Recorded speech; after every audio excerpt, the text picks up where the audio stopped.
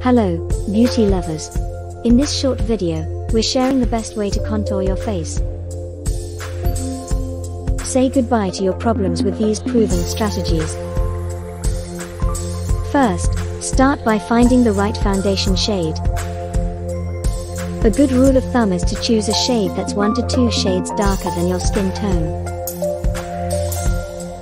Then, use a concealer that's 1 to 2 shades lighter than your skin tone to create a contrast. Next, use a contouring powder or cream to define your cheekbones, jawline, and nose. Start by applying the product to the areas you want to highlight, then use a brush or sponge to blend it out. Finally, don't forget to set your makeup with a translucent powder.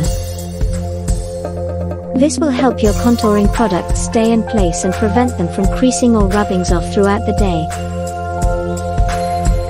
Thanks for watching. Be sure to like and subscribe for more videos like this one.